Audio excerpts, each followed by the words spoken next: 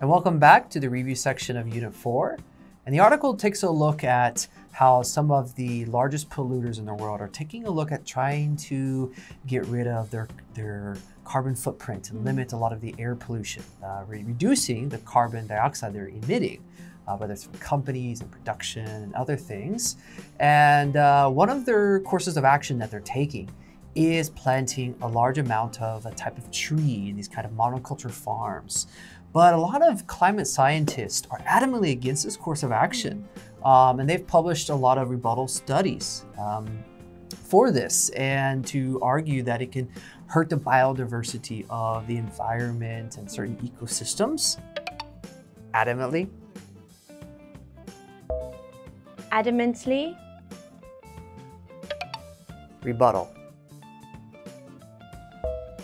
Rebuttal. What are some solutions to this global warming and carbon footprint reduction that people have pinned their hopes on? People have pinned their hopes on. I do think basically it comes to plastic quite a lot. Pin one's hopes. Pin one's hopes.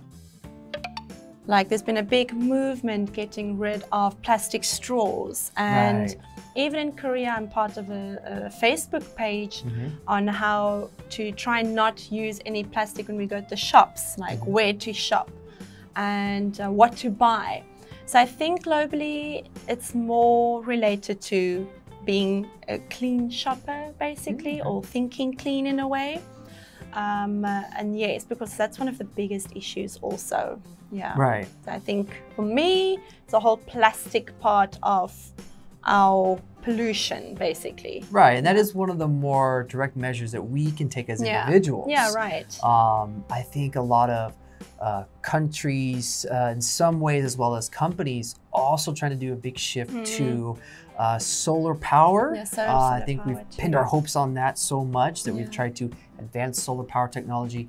Even, I could say, electric vehicles. I think there's a lot of push for that to reduce our carbon emissions from vehicles, from whether it's our own personal cars or through transportation of goods and for countries. I think that's a big push. So that might work. However, there's a lot of debate and even rebuttal from some people that even the production of electric vehicles produces carbon dioxide and emissions at a higher rate than a diesel or gas vehicle would. So there's some controversy about that. But there's no single solution. Like the word is the panacea. There's no single thing to solve this. There's these little combined actions that we could take. So do you think we were able to ever offset our carbon emissions? No.